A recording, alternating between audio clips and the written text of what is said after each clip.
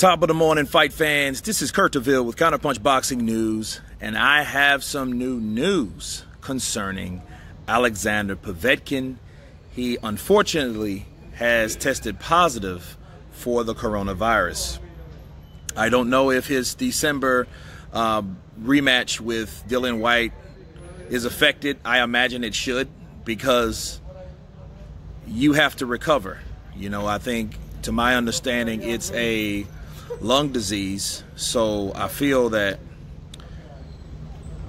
it's our respiratory disease, rather, and I feel that he's going to need time to train, so it should be postponed, and I don't think anybody should have anything to say about it one way or the other.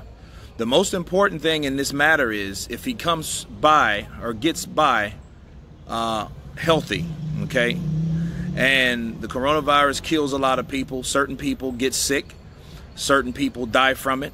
Certain people don't even know that they have it. However, Alexander Povetkin tests positive for it. I don't know if he has any symptoms or not, you know, but we will soon tell or know as time permits.